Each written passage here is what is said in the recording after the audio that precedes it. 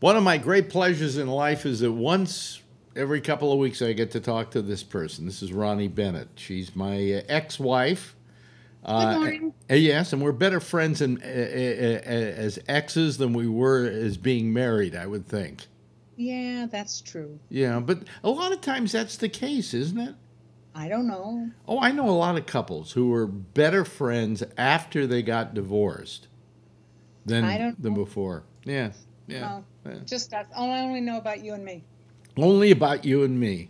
So how In you? that regard, anyway. Yeah. So here we are in the midst of a coronavirus.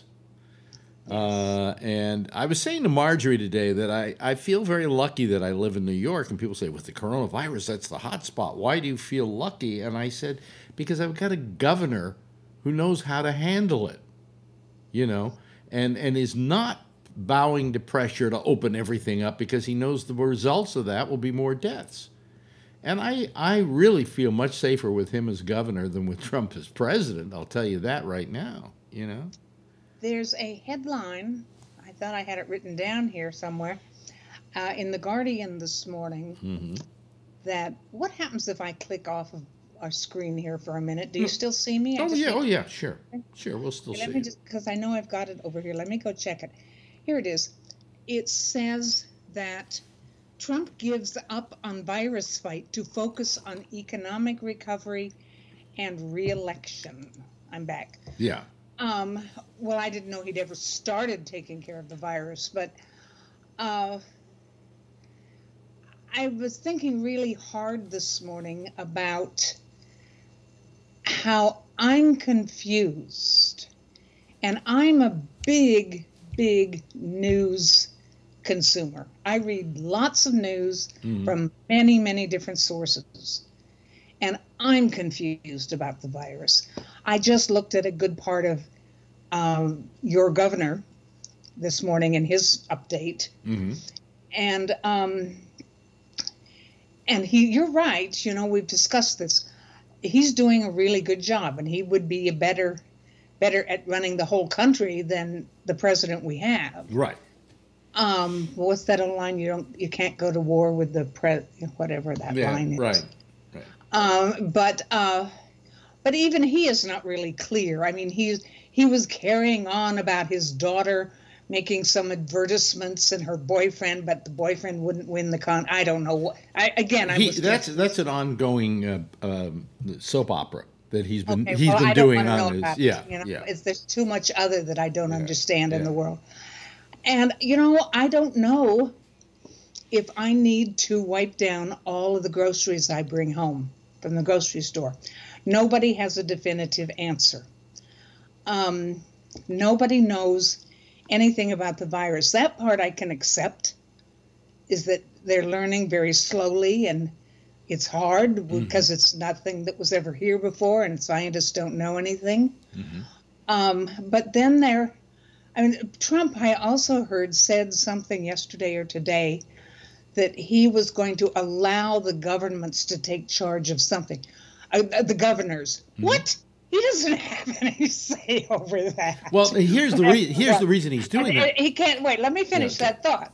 I mean, he can't do that. Governors have their assigned things they can do in every state that Right. have nothing to do with the federal government. Right. They're sovereign entities Yeah. in most Well. of what they have to do. it- And so, what does Trump do? And he's done nothing. So that headline in the Guardian was disingenuous, I guess, because he hasn't done anything anyway. Well, here's the point. One of the reasons why he is saying now, well, it's up to the governors now, is he wants to divert the blame if anything Yeah, goes wrong from him and say, oh right. well, it was That's the the obvious. governor's fault. But The fact is that he but I'm talking about confusion out here. Is that no two people say the same things? I gave up on Dr. Birx a month or 6 weeks ago when yeah. the first time she talked about how Trump understood all the science of this. You know, from then on, I don't understand a word she says. I don't care. It doesn't matter what she ever says to me. Dr. Fauci is fast slipping into that area. Although he turned around in the last 24 hours by coming out with a thing saying, no, it was not created in a lab in China. He said that there's no evidence. There's no evidence to prove. He tends to go up. Trump would say something at one of these conferences, and then he would give his speech and completely refute everything the president had said. I think that's why we don't see him that much. Not lately. Yeah. He's been going along with some of it lately. So I have a very standoffish attitude toward him now. I'm waiting to see him do what scientists are supposed to do, which is not coddle a stupid president. I mean stupid in the, he's not very bright. But no, he's not bright. And so there's nobody out there that you can wholly trust. And I was thinking, I don't know that this is true, it's just one of the thoughts I had this morning, that if Fauci defied Trump and testified at the House hearing, he would redeem himself for me. As long as he wasn't out there telling me how smart Trump is. But I don't think he has that in him. So I don't know. The confusion is that of all the so-called leaders out there, the Democrats, of course, have done nothing. I have no idea what they've been up to for 2 or 3 weeks. But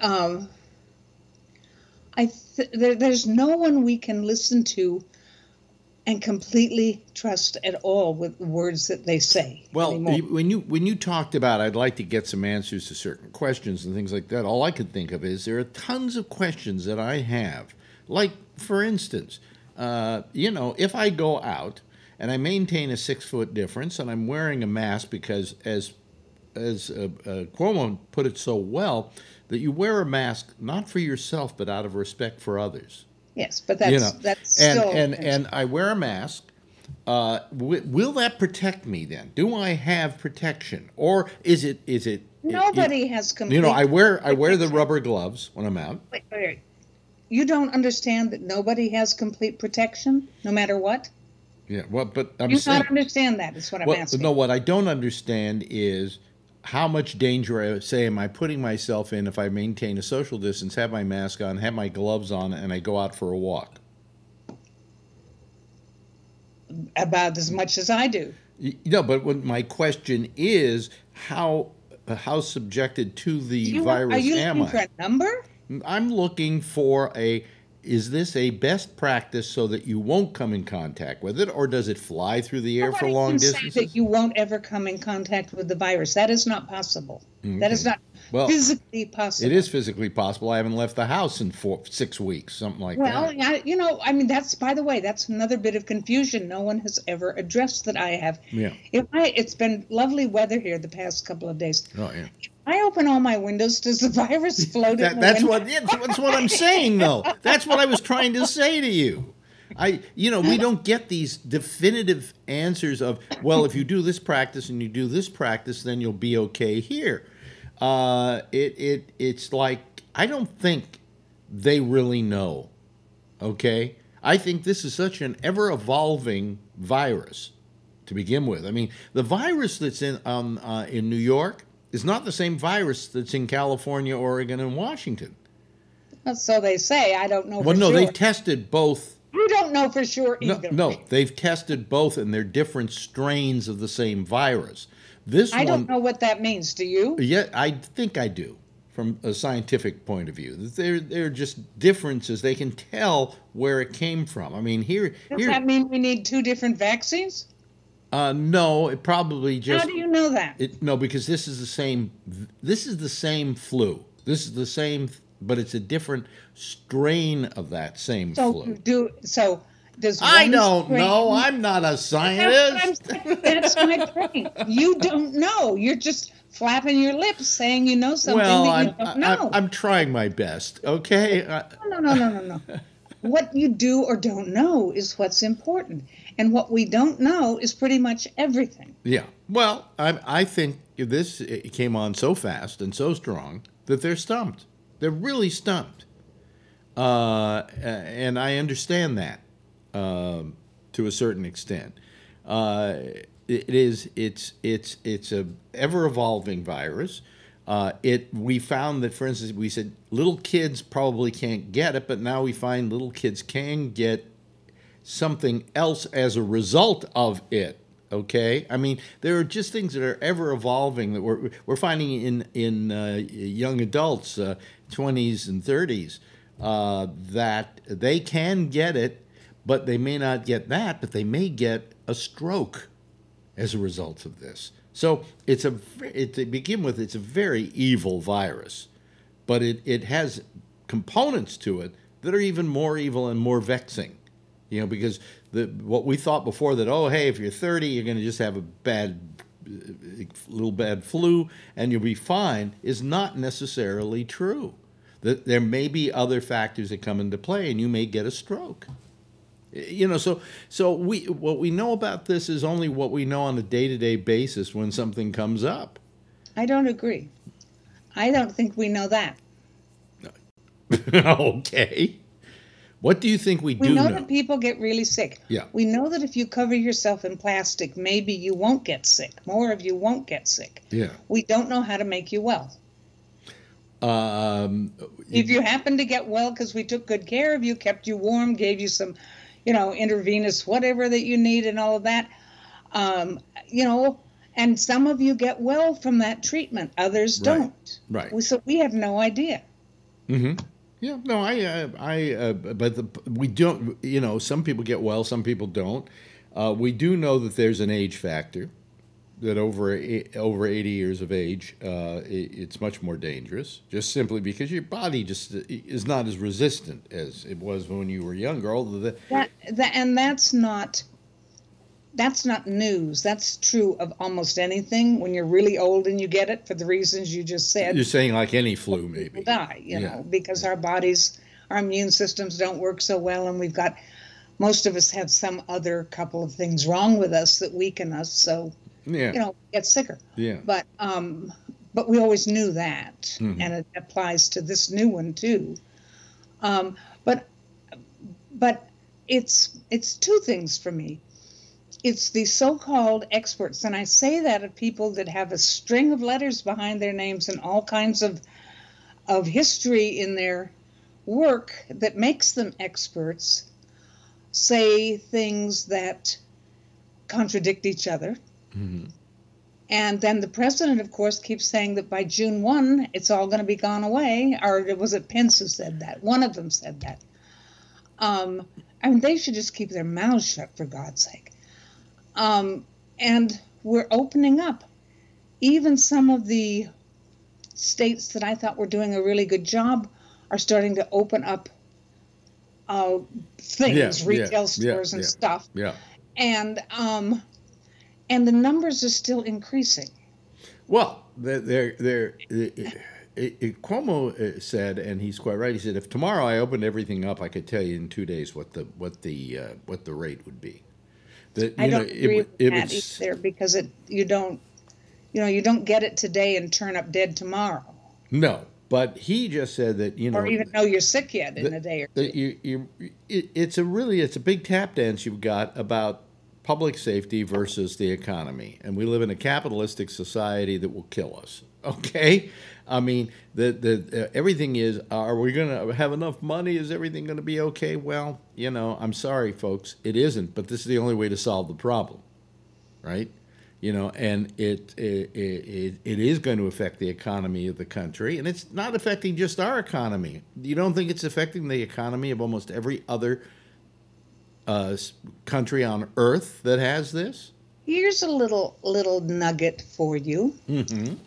A whole bunch of, mostly European, but a whole bunch of other countries have gotten together and they raised a bunch of money to pay for work to create a vaccine, and they're doing it as a group. And Trump refused to join it. Oh, God.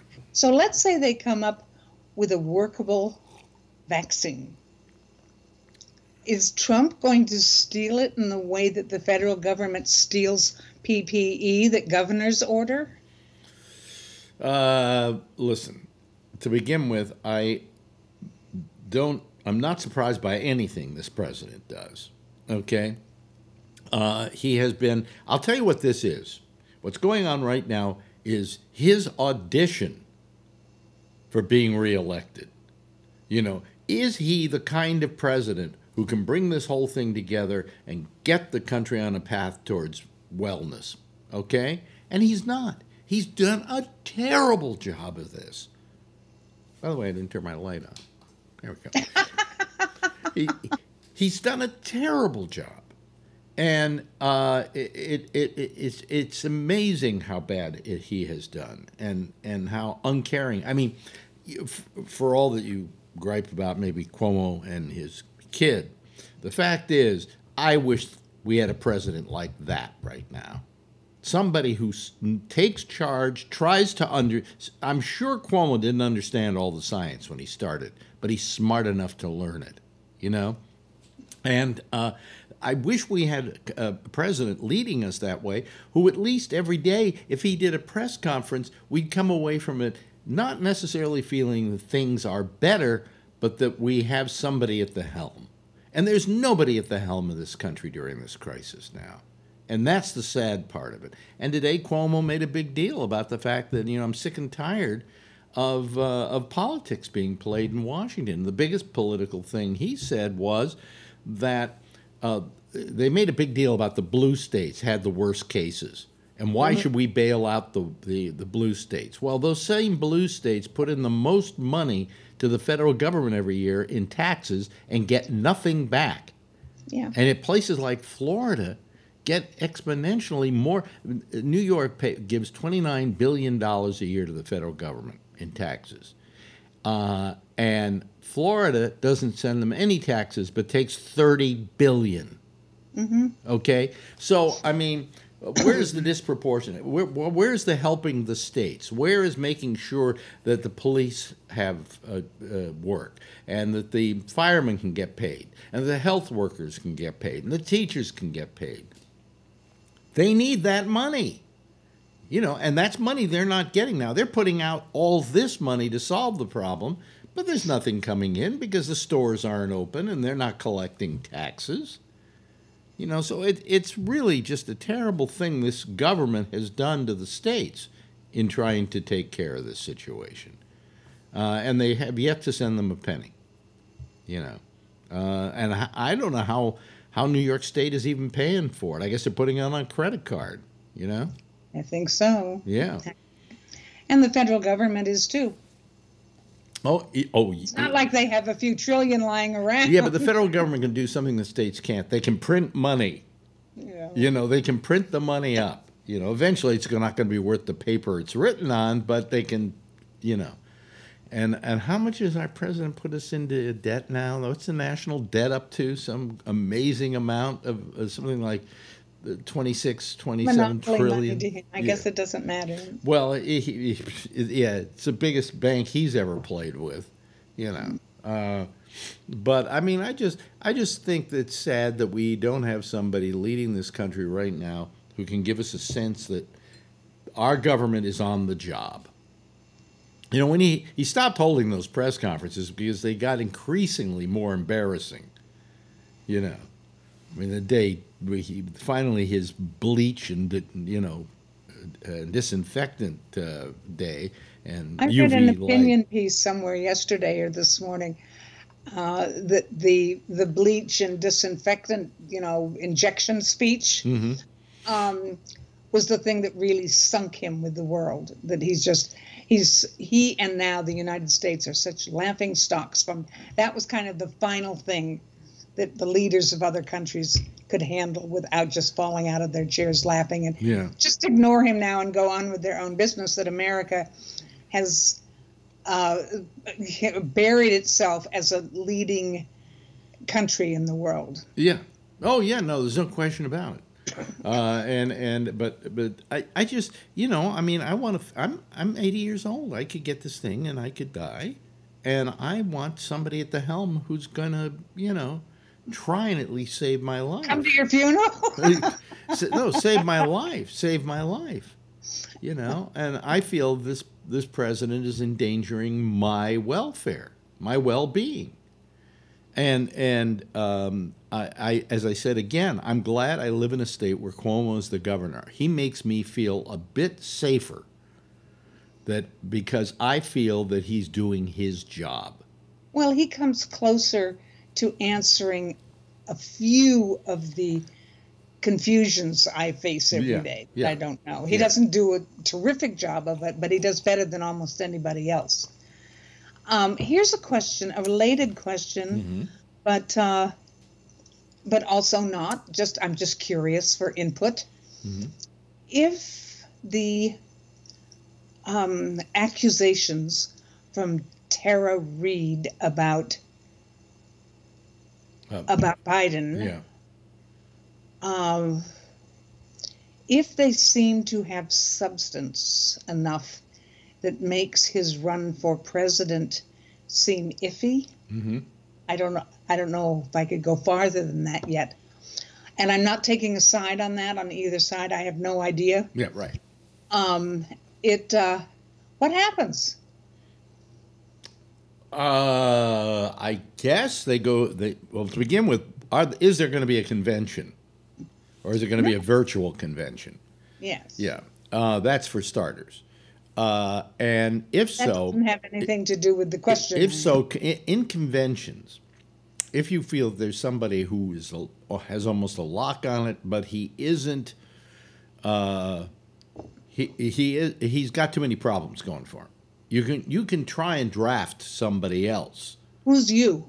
The people, the people going to the convention and the people in the body politic there. They can somehow. I didn't want to go that far. Forget that. No, wait a minute. I'm just saying. You asked me, and I'm trying to answer you. But that doesn't. That's not the question I'm asking. Yeah. I'm not asking about process.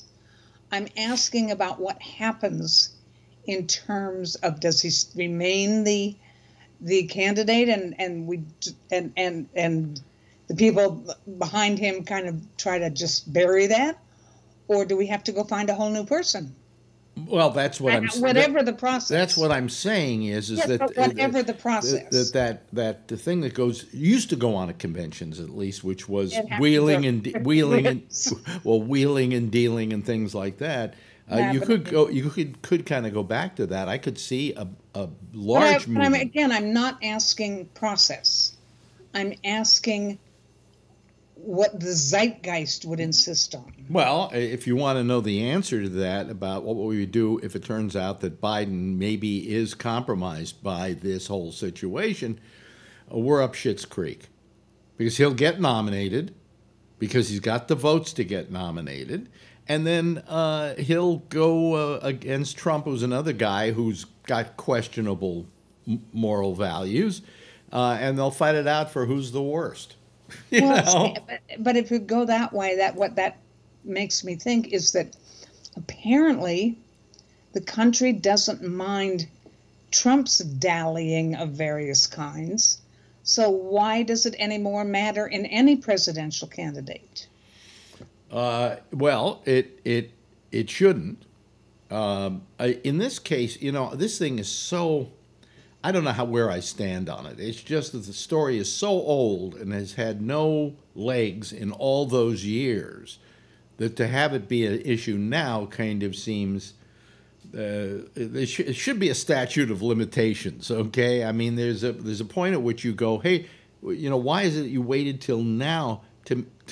She always ups the accusation, So I don't know. I'm mixed on the. Well, it's sort of like the virus, isn't it? We don't have the facts. We don't have the facts, exactly. And I wish we did. And I wish we had more time, too, because we're running out now. But you're looking in good shape, And you're a little hesitant there. Well, no, I'm trying to. You look great, okay? Well, I just combed my hair this morning. Most mornings these days I don't. You want to see this? Look, this is I haven't been able to get to a barber, right? And this is just getting ridiculous. Marjorie, help out? Well, what I'm doing is I ordered it, and it's coming on Saturday. I'm getting a real barber clippers, and she's just going to do really close cut on me. I have considered just shaving my head again.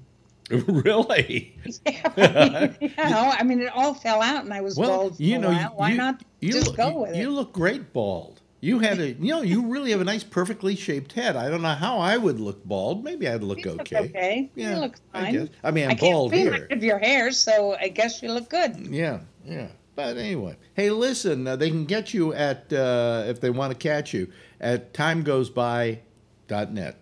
And Yes. that is called Time Goes By, and it's all about how it is to get old. And next time we talk, I want to ask you about some of your readers and how they're handling this whole thing, because they're in that age group that's endangered.